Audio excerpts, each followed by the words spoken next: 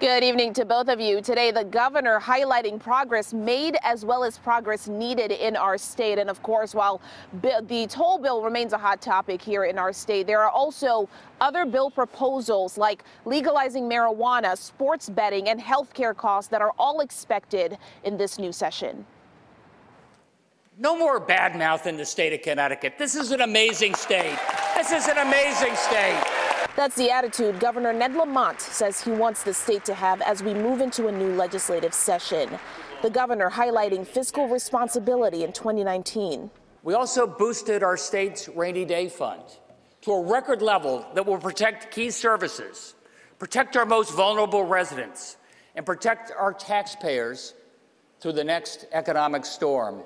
As Democratic leaders echoed the progress. After years of struggling with almost no budget reserve fund, we now have a very substantial one, which unfortunately the Republicans would attack in their transportation plan.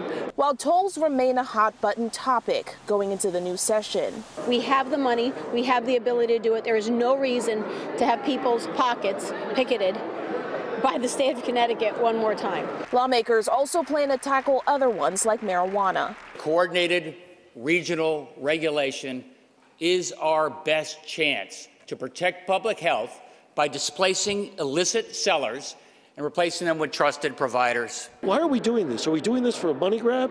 If that's the reason why we're doing it, there's a lot of things we could be doing for money grab, and I don't think legalizing marijuana is an appropriate thing. Lawmakers also expected to take up sports betting in Connecticut, health care costs, and examine the statute of limitations for sexual assaults. We have to govern, but there's many times where we work together, and Senator Looney and I are committed to working on a bipartisan basis as often as much as we can to move our state forward. And of course, as this new session gets underway, we want to hear from you at home. Make sure you share your concerns and what you want lawmakers to get done this session. And you can do that by using the format Dear Lawmakers. Send that to share61@fox61.com. For now, reporting from the state capitol, Aisha Bo, Fox 61 News.